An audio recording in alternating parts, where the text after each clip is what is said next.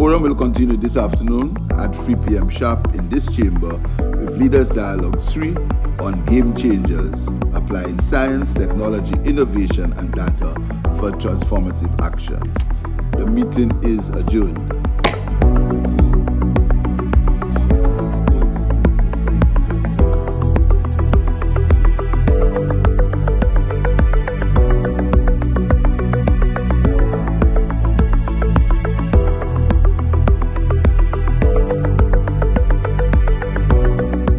I would now like to turn to His Excellency Philippe Pierre, Prime Minister of St. Lucia, who is also speaking as Chair of CARICOM.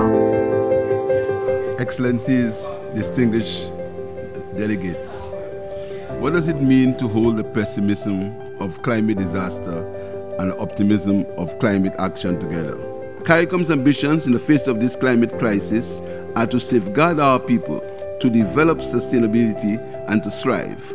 But we will never be able to achieve these goals in the absence of robust ambition and deliverable action from those who have the means and the responsibility to change and correct the cause of this crisis. I thank you.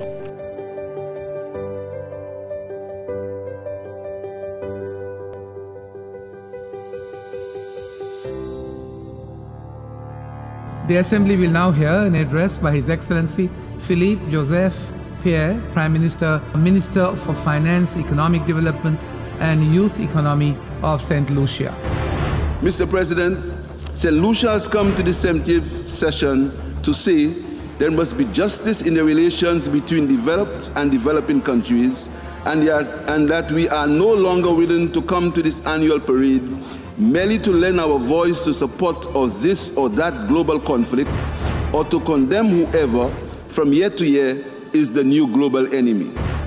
No powerful nation's global agenda is more important than our own, and we insist that our legitimate concerns be listened and be acted upon. Is there the political will to use these trillions of dollars to end starvation and underdevelopment in the world and provide justice for reparations? Is there the political will to put people first and not weapons first? Is there the political will to develop trust and build a lasting peace that will rekindle our sustainable development goals and lead towards prosperity, progress, and sustainability for all? For the sake of us all and for future generations, we must find it.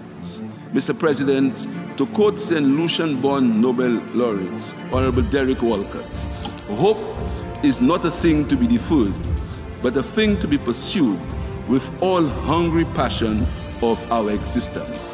I thank you.